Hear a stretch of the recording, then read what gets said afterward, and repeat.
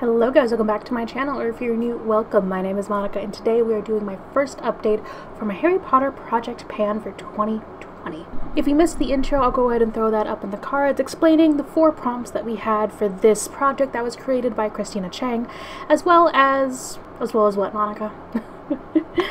So the prompts that were created by Christina, as well as why I picked each product to fit each prompt. So if you want to see that, I will have that intro linked above, and then in the description box, like I had in the intro, I will have links to everyone else who's doing this project. This is a project that goes across YouTube and Instagram, and it's just so much fun, like seeing so many people have fun, jump in, use up their products, and I feel like it's a nice space that we could all use right now. So I have some exciting updates already, even though we're only about a month in.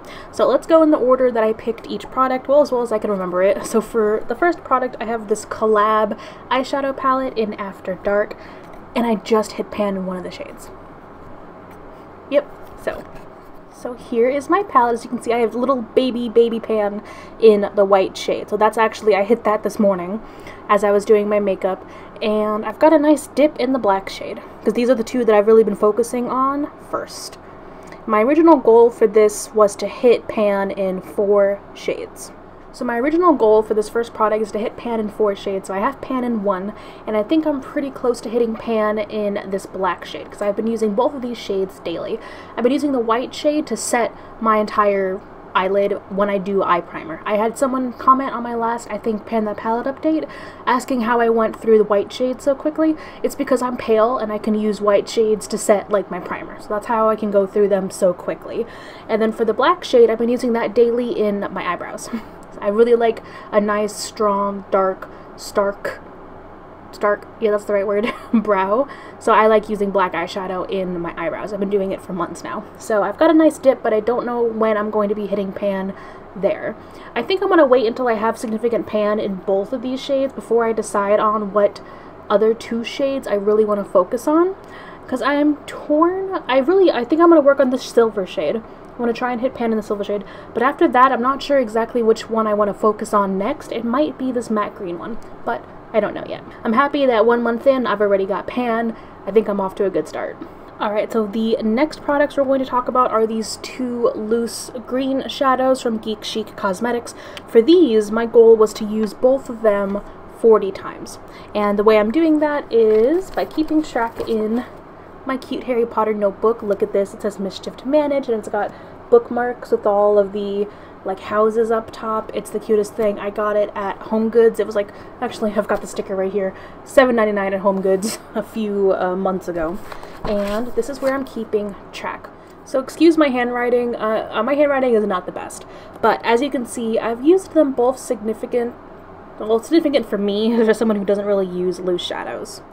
So I used the shade CU Space Cowboy, which is the lighter shimmery shade. I used that 3 times, and then, surprising me, because I thought I would use CU Space Cowboy more often, I actually used Evil Lurks, which is this darker, I'm going to call it now like a matte with some glitter in it shade instead of a shimmer shade, and I used this one 6 times. And the reason I'm using this one so much more is that it's basically a dark green deepening shade. Once I actually go in with a brush and like tap off the excess and go in to blend, once I blend, it's basically a matte dark green shade, which to me is great, because when I'm using the shades in here, or later on when I'm using the shades in the other palette, there really wasn't anything that dark.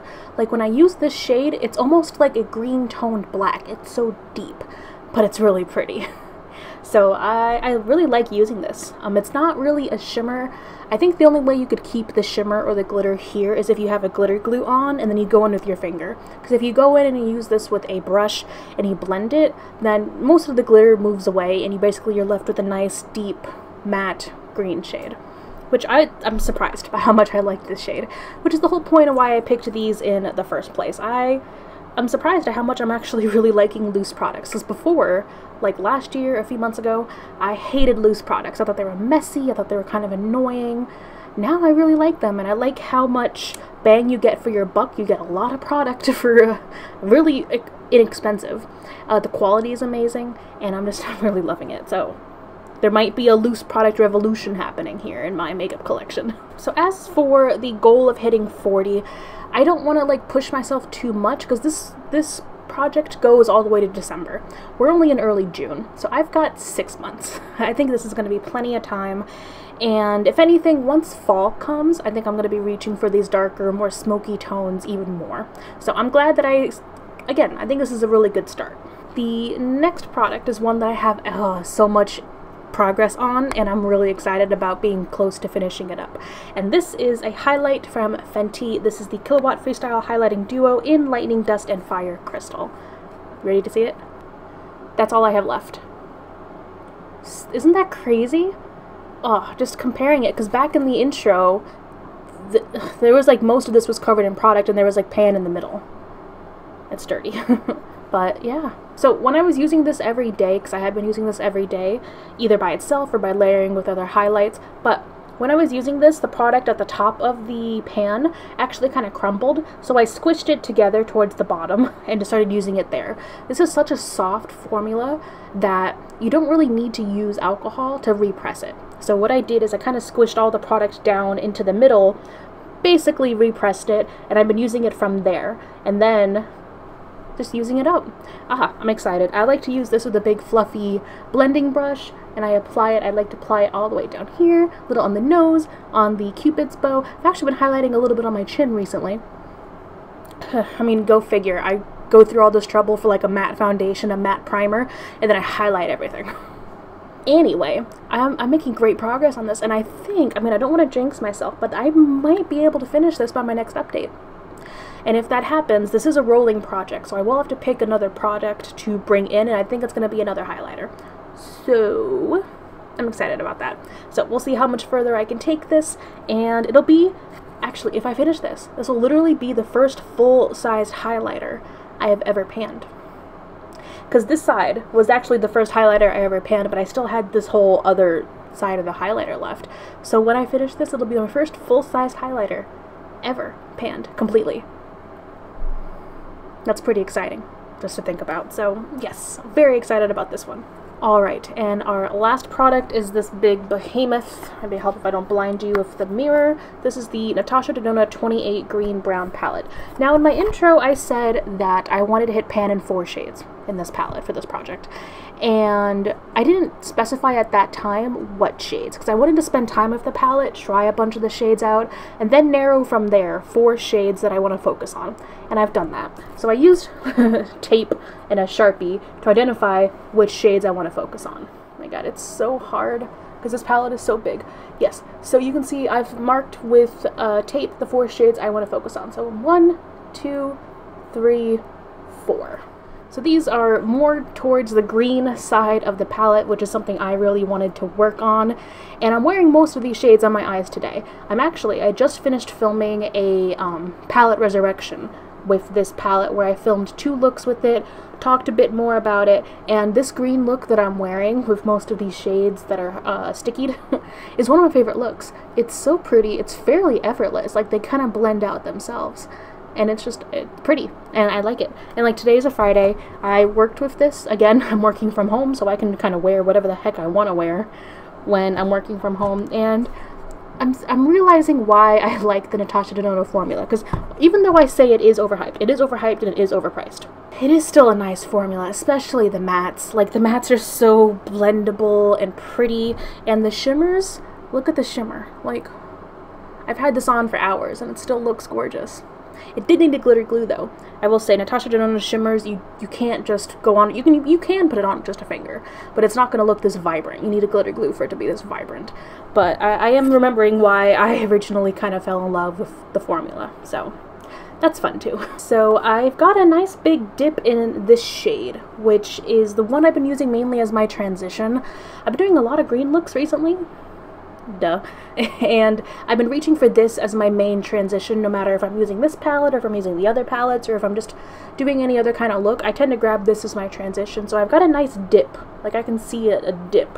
So I might hit pan in this one first, and then after that I think it's gonna be the shimmer, because her shimmers, like this kind of really foiled kind of shimmer formula, is very soft. Like if I just touch it, like it's kind of hard to show you, but when you put a brush in there, it's very soft formula. So I think that's actually going to be fairly easy to hit pan on as well.